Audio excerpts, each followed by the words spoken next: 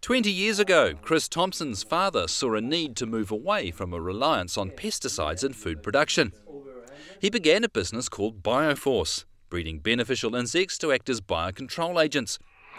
Today, Chris is a product manager at Bioforce, supplying good bugs to glasshouse growers producing mainly tomatoes, capsicums and cucumbers.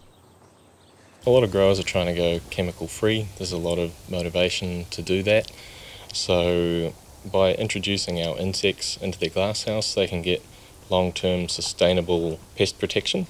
That way they don't need to spray. The science around this is very well understood. The insects have their particular flavours they like to eat. The Incasa eat whitefly. Our Maite and Maite go after the spider mites. So it basically comes down to how big your pest pressures are or how big your crop is and what time of the year, and we can tell you what to put on there and how much. We breed 8 different types of beneficial insects on our premises here in Karaka.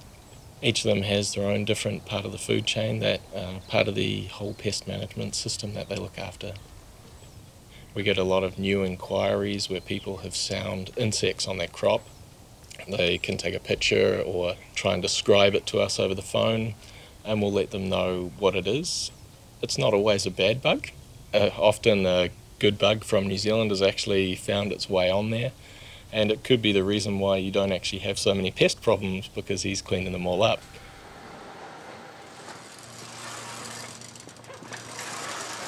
In this room we are rearing whiteflies for the Encasia formosa production.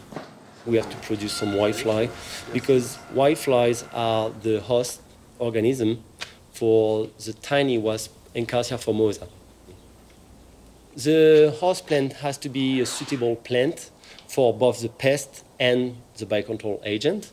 Tobacco plants is really suitable and whiteflies just love it.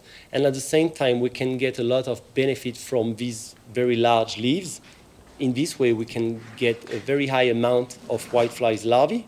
And the idea is to mass rear Encasia formosa. So we have to produce a lot of whiteflies.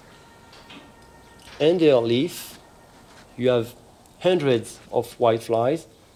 They are laying eggs at the moment. And these eggs will become larvae. And within these larvae, the Encasia formosa will lay an egg. 1 egg per larvae. Here we have introduced parasitoid, the wasp Encasia formosa, and we can see that parasitized whiteflies larvae are turning black at the moment.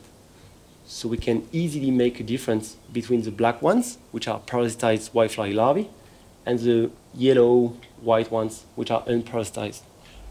The black ones will hatch, and Encasia formosa will hatch and fly away, and will be able to parasitize about 50 whiteflies larvae. The next step from here is to remove carefully these Encasia larvae from the leaf. After that, we will clean it, and finally we will pack it, fixing them on cardboard tags, which are actually the final product and the product which is delivered to growers.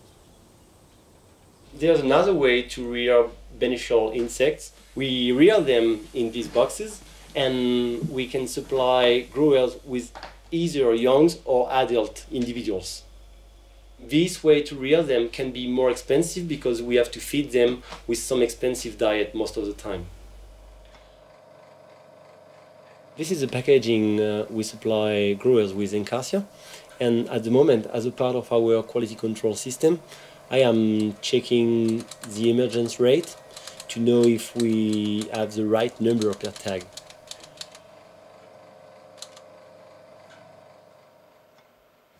In this video, we can see Encasia formosa looking for a suitable host, a suitable whitefly larvae. At the moment, Encasia is laying his egg into the larvae, and this larvae will turn black. We can say that this larvae is parasitized. After that, a new adult is emerging from this larvae. There's a growing number of pests washing up on our shores each year. It's quite a concern for us. There was the potato psyllid around about 2 years ago that knocked the country for 6.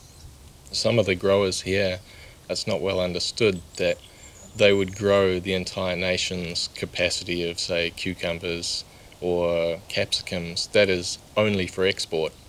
So when they're not allowed to export, that becomes a flood of produce onto our market. So we are a little bit worried about when new pests do arrive, how quickly can we react. We're trying to find more native insects in New Zealand. There is a lot around.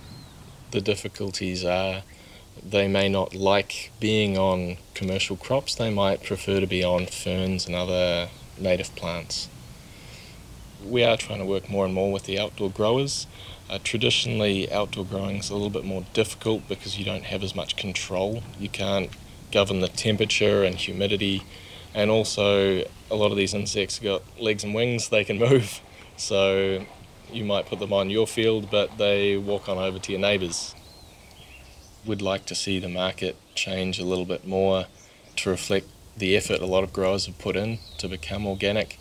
I mean, other than shopping at your organic supermarkets, you're guaranteed organics. At your normal fruit and veggie shop, there's a very good chance a lot of our customers' produce has wound up there, and it could be as close as you could ever get to organic, but you're not going to know.